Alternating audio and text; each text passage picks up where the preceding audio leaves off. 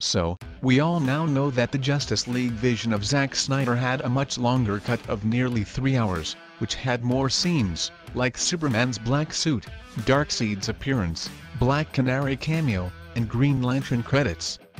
That got cut out of the movie for unknown purposes, so we all knew that at some point, these scenes are gonna get out, and it did. So here is the leaked description of Darkseid's cameo and Green Lantern credits. So it starts with Bruce Wayne sleeping on his lake house, when he is woken up at middle of the night with some strange sounds, and Bruce comes out and face with Kilowog, a Green Lantern. I guess that after knowing that Green Lanterns were in the ancient war with Steppenwolf, Batman may have kept or set off some signal for the Green Lantern signing for help that he learned from Luthor's notes, or they may have come after knowing about Steppenwolf's invasion on Earth. I think this scene somehow may relate with a deleted scene of Alfred that we saw on the trailer. Who Alfred was talking to may have been Kilowog. So the scene was featured to be a reference for the upcoming Green Lantern Corps movie on 2020, according to the old DCU panel. Stand back and peep the light show. Green Lantern's got this!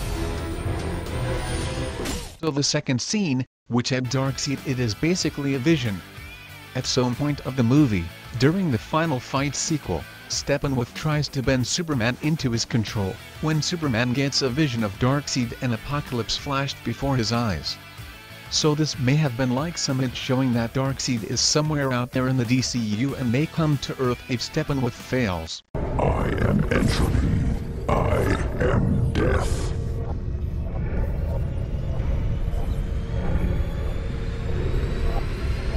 I am Darkseid. I seriously have no idea why they took these scenes out of the film. Like these scenes would have made the future of DCU a better one, it would have added some meaning to the story and stuff. So that's the video, guys. I'm pretty much sure there would be a lot of these descriptions leaking from the Zack Snyder's cut, which I would be delivering to you people, so subscribe to keep up with it.